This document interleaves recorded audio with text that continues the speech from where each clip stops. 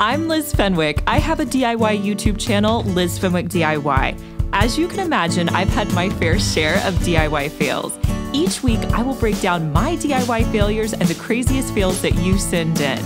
If you have a story you'd like us to share on a future podcast, email us at stories@lizfenwickdiy.com.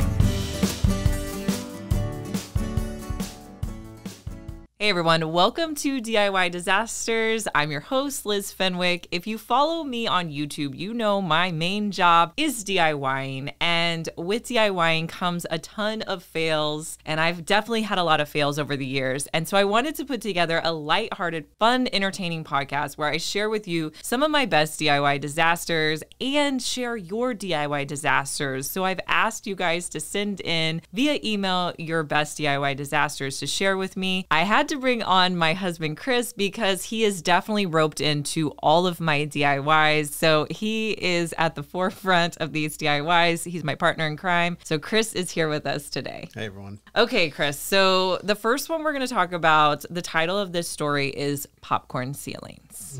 This was probably the first big DIY project that Chris and I worked on together. We renovated a duplex back in 2006. This was like, we were kids. We were so young doing this. It was our first, everything. We had no idea what we were doing. Picture not really knowing what you're doing and deciding, I'm going to take the biggest step I can possibly do and got an entire building and redo it all. You know, we didn't start small. We just went straight in. But because we were so young, we were fearless. Yeah. And we thought, yeah, we'll just do this. We had no hesitation. We'll just learn as we go. It was a huge project. We were clueless. We would watch YouTube videos to teach us how to do everything, and literally everything. And we were lucky to, we had some older adults who would come in and help us and our family. Chris would be at Home Depot asking the people who worked there for advice. Yeah, I was always picking everybody's brain. If any type of construction conversation would come up, I would just try to be a sponge, you know, in those situations. But I wanted to tell you guys one of the funnier stories from that renovation, and there's several, but it's when we had to repair the popcorn ceilings. We had popcorn ceilings throughout our entire duplex, and initially I really wanted to scrape them off. And you remember that we wanted to scrape them off? Yeah. But we both kind of decided that was out of our comfort zone at the time. We didn't really know how that would happen. And we tried to do everything ourselves because we wanted to do it as budget friendly as possible. We decided to keep the popcorn ceiling, but because this wasn't it 1970s, our duplex? It was old. We had several areas where the popcorn ceiling had come off, so it needed to be repaired. And so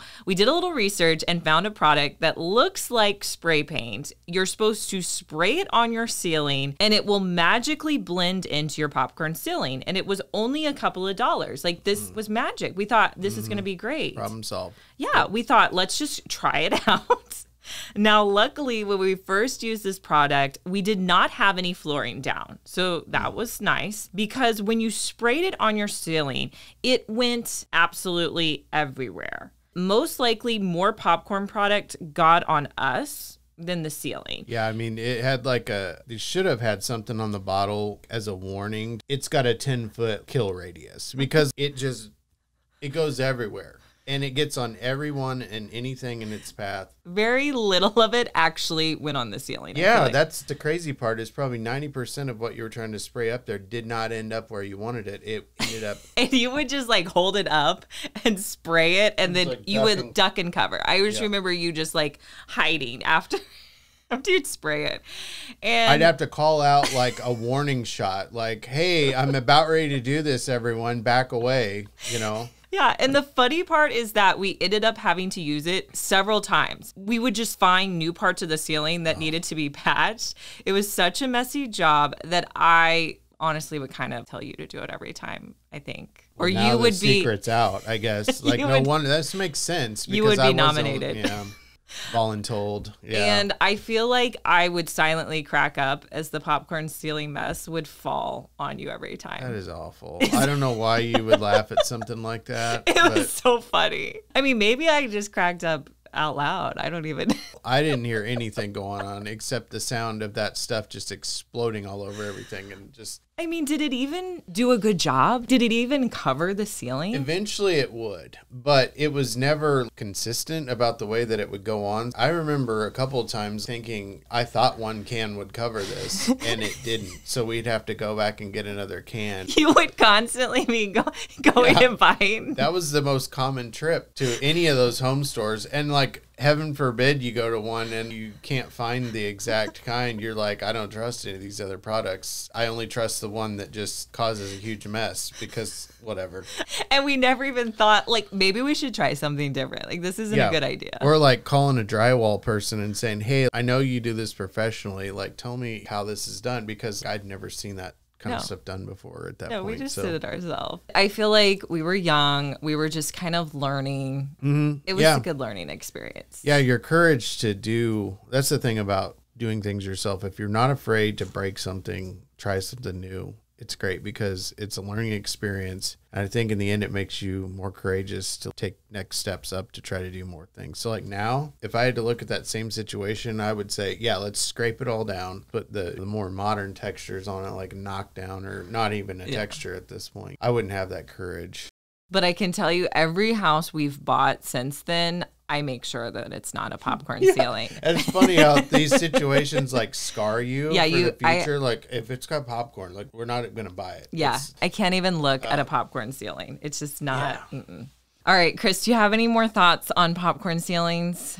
Just don't. Just don't, if you can. Ever. I don't even know the correct advice to give our listeners on how to patch a popcorn ceiling. Don't patch it. Just take it all down. I mean, I know it sounds extreme, but like looking back on it now, I think I probably would have learned a lot more, and probably would have learned that it was a lot easier to take it to scrape it, than to go through the trouble of trying to patch something that was, in that case, like, what was it?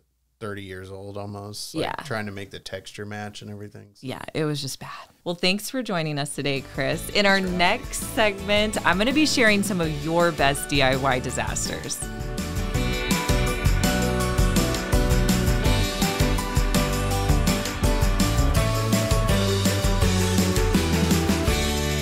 This first story is from Christina. Hello, Liz. My DIY nightmare was when I bought my last house, which was a true fixer-upper. It was an 1880s farmhouse in northern New Hampshire. Every room needed something, so it seemed logical to start with the kitchen. The heart and the hub of the home makes sense to me. I did the cleaning, moved a few cabinets around to function better, got new appliances, and was ready to make this massive kitchen, which was 17 feet by 30 feet, my own. Wow. That's a big kitchen. I set aside a week for painting the walls and cabinets, picked out the colors that felt warm but bright at the same time. I eagerly dove into painting in about March, April, just as the snow was melting on our mountainside home. The cabinets were going to be a nice sage green. All was going along smoothly until one morning, after applying a coat of paint to the cabinets, I heard a massive crash in the kitchen. All of our people and pets were safe and in different rooms, so I slowly walked to the kitchen. What I came across, I could not believe. Half of the ceiling had fallen down due to the weight of the melting snow on the roof above it, and it was a disaster.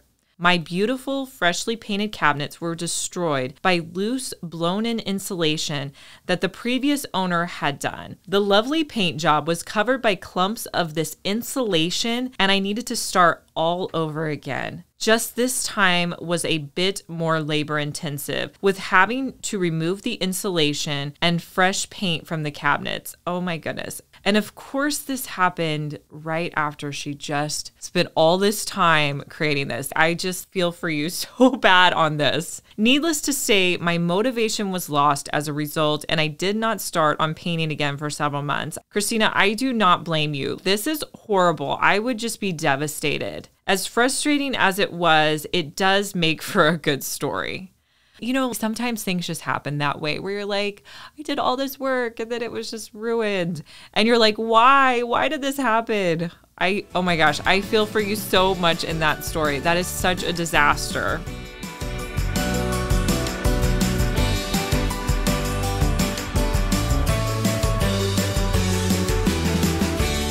This next story is from Tracy. Hi, Liz. Many years ago, I saw a hack to quickly fix the ugly popcorn ceiling. So if you didn't get enough info on how to horribly fix popcorn ceiling, let's see if Tracy has a better option for us. Before the internet and YouTube, there were home improvement and decorating shows. Yes, I remember being like HGTV all the time. I was just watching it constantly. I can't specifically remember where I saw the popcorn ceiling hack, but I do remember it was one of those types of programs. I chose to try it in our half bathroom. They made it look so simple. Just cover the popcorn ceiling with spackling compound. Oh, we never even thought about that. It looked like a smoother stucco, and it was so much better than the popcorn that we had. You could swirl it in for a fancy design or trowel it flatter and then just wait a few days for it to dry completely. Once I got it up there, the popcorn was deeper than I thought, so I opted for the swirl technique that they talked about. Well, it took a lot to cover the popcorn, and the pattern looked more like fingers in a swirl pattern. I used so much compound in such a small section. We were worried that the rest of the ceiling would become too heavy. It looked horrible. I abandoned the project and hoped someday to just scrape the whole ceiling. I wish I had tested the theory on a piece of wood or something first.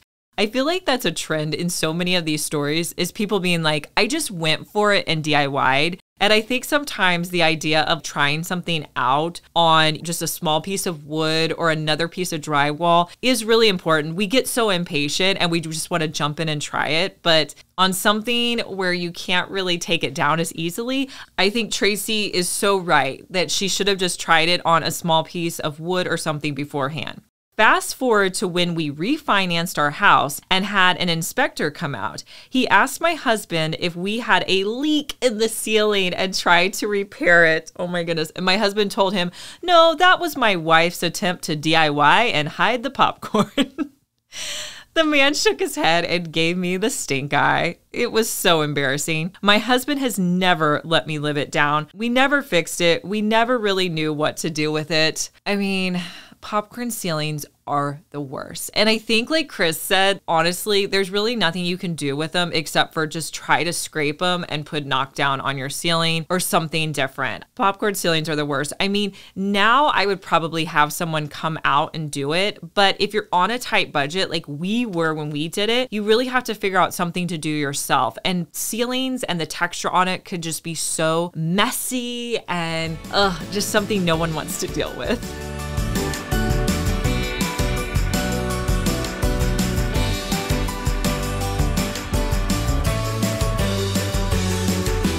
So our next story is from Leah. It was the middle of summer, and I had been looking at all of the new room trends online, trying to find the right style for me. The home decor trends I like the most are colorful, modern, and Paris themed. My favorite colors to decorate with are pink, black, and white. My sister had just moved out, and she had left some of her old bedroom decorations behind, including a set of old LED pastel colored lights. They had looked so nice in her bedroom, I thought I would give them a try in my room. She had originally hung them up with thumbtacks, so I did the same. I spent a whole day setting the lights up, trying to find the best way to attach them to an outlet so I could easily turn them on and off, but that in and itself was a fail. I had to settle with turning off the lights by unplugging and plugging them back into the wall. I stepped back to admire my work. It didn't look amazing, but it looked pretty good. I spent so much time on this project, but it still didn't look the way I wanted it to. Maybe I thought to myself it would look a lot better without all of those wires showing. I was very unpleasantly surprised at all of the damage the thumbtacks did to my wall. It was covered in deep, light holes.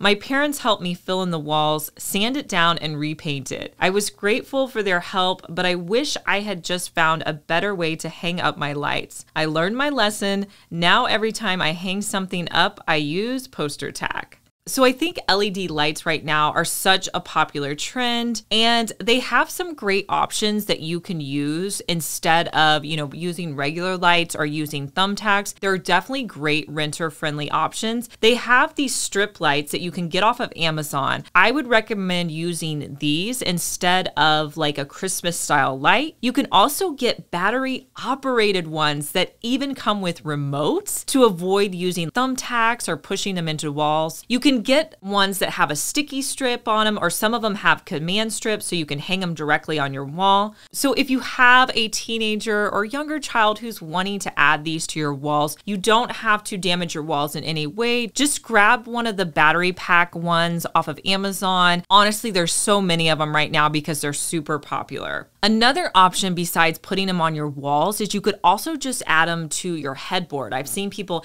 add them around the edge of the headboard, and that looks really neat as well. I just bought a battery pack that I added as like an under cabinet light in my kitchen. Those looked really cool, and I picked those up off of Amazon. So there's definitely a ton of options available.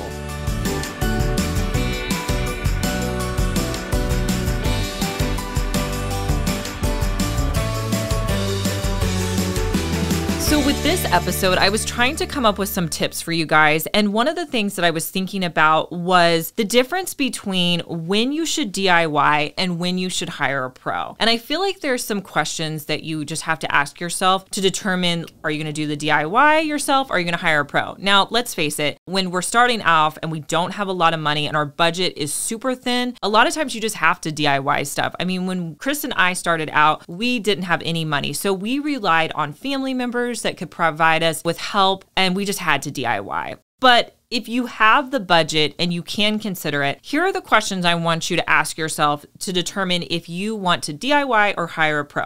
First, can you make the time for it? Do you have the time in your schedule to get it done? Do you have the tools? Because think about it, if you have to DIY it and you have to buy all these tools, are you going to spend more money in tools versus just hiring somebody? Second, do you have the skills, or are there others that you can rely on to help you? Do you have a family member who can come in and help? Are you willing to, watch YouTube videos to educate yourself to gain those skills? So if you answered yes to those questions, I feel like DIY is probably the most likely answer for you for your particular project. So whenever Chris and I start any project, we start by trying to learn everything we can to really help us be successful with that project. And another tip we try to do is we start whatever project we're doing in an inconspicuous area. Do not start laying your floors at the top of the stairs where everybody is going to walk in and see them. You want to start where it's not going to be as big of a deal if you have a little mess up. And we also ask for help from family and friends just to even give us advice on how to make a project happen. And if you determine that you need to hire somebody, here's some things that I want you to keep in mind. Ask for recommendations from your friends and family. My neighborhood has this Facebook group that people will just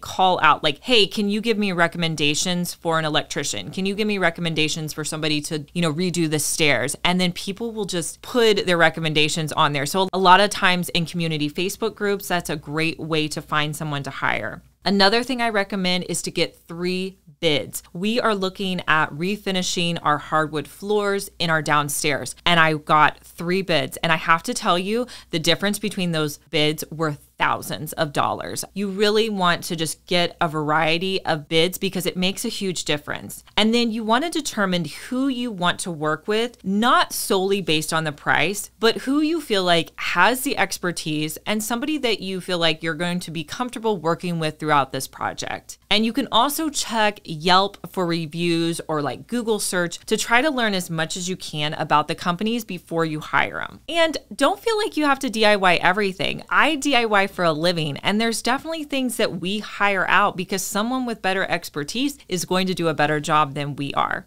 So I want to thank everyone that sent in a story to us. And if you're new to the podcast, which most of you are because this is a brand new podcast, make sure you subscribe. It's just going to really help us out, and you'll just get notified when we put out a new episode. I want to thank Chris for coming on and Delaney, my content manager behind the scenes, and we'll talk to you guys in our next episode. Bye.